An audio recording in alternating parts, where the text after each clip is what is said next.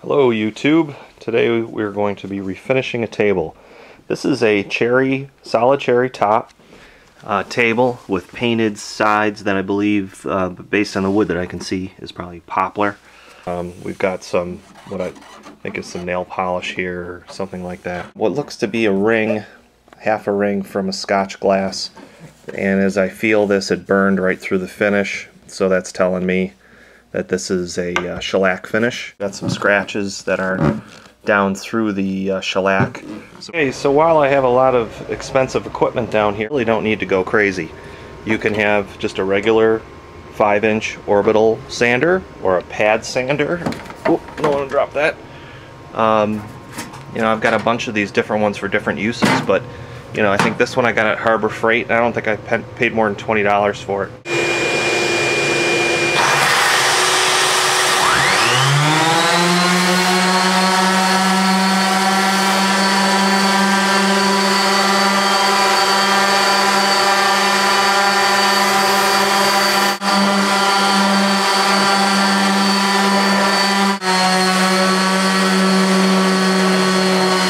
We just used our quicksand porter cable with 220 grit, and after 180 we did that. 120, or sorry, after 180 we did 220.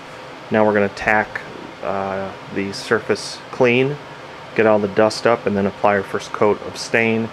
And I'm still deciding what I'm going to do for stain, so we'll get back in a little bit and I'll show you what I chose. Okay, the stain that I'm putting on, it's actually a oil. It's a cherry Danish oil that's made by General Finishes that I usually get at Rockler, but it matches the color and will blend in that white sapwood in the middle pretty well, and I'll wind up putting 2 or 3 coats of this on.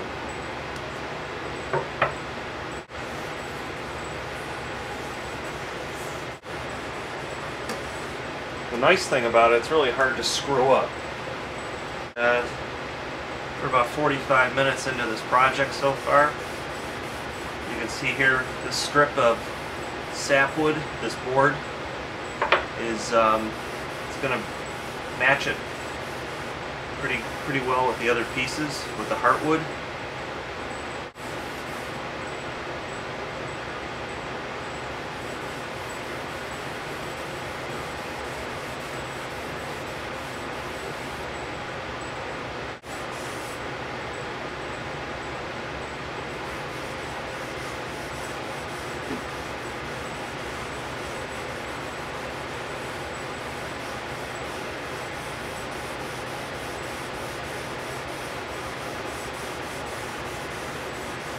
This is what we're left with. Dirty rag with oil on it. You do not ever want to do this. Ball it up and throw it somewhere. When it dries, any oil will gather up heat as the drying process occurs. Heat is the byproduct of the chemical reaction that takes place when it dries, and you'll have a fire. So we open these up, just lay them straight out flat on the concrete where they can't do any harm, and when you find them the next morning, the next day, generally they are shriveled up as the heat pulls them together. What we're going to be using is a water-based finish satin poly acrylic blend. I get this at Rockler. It's a milky kind of substance. Normally I would not use water-based polyurethane, but seeing that it's winter and I'm in my basement and fumes are always a problem because I've got a gas hot water tank and furnace. So here's how you basically put it on. You use a foam brush and you just, it actually looks like skim milk when you're putting it on. Long strokes, and you just spread it on. After this dries, we'll sand it lightly, and then put another coat on. I'll let that dry and come back and lightly sand it. You can feel where the grain is raised and the fuzzies kind of come up. So we're just lightly sanding to get that off. Cut those little fibers before we apply our second coat. Not much pressure.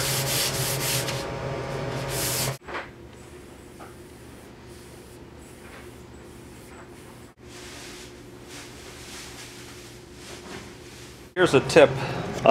In the pad sander kits, if you get like the round ones, you'll get spacers. These are just made out of paper.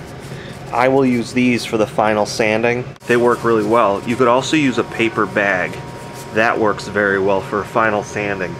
And it's just rough enough that what it does is it just puts a baby smooth finish on. And when you're after your second coat, all it's doing is just burnishing the edges of the finish. So it's not really creating or making much dust of any.